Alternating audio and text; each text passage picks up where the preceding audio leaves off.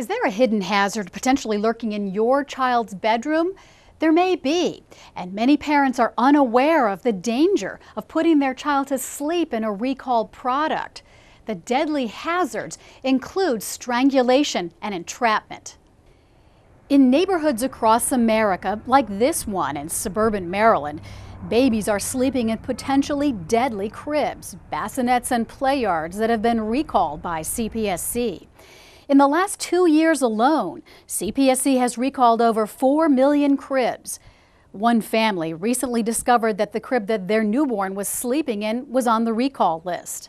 We wanted to make sure that our baby products that we had from our first child were still safe, so we went on to the internet and did some searches and found that there were a couple of recalls that affected the products that we already had.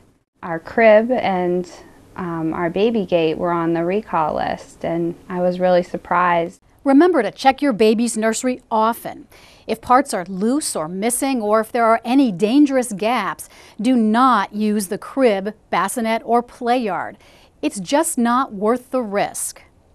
You can sign up at www.cpsc.gov for free recall notifications via email. So as soon as there's a recall, you'll know about it.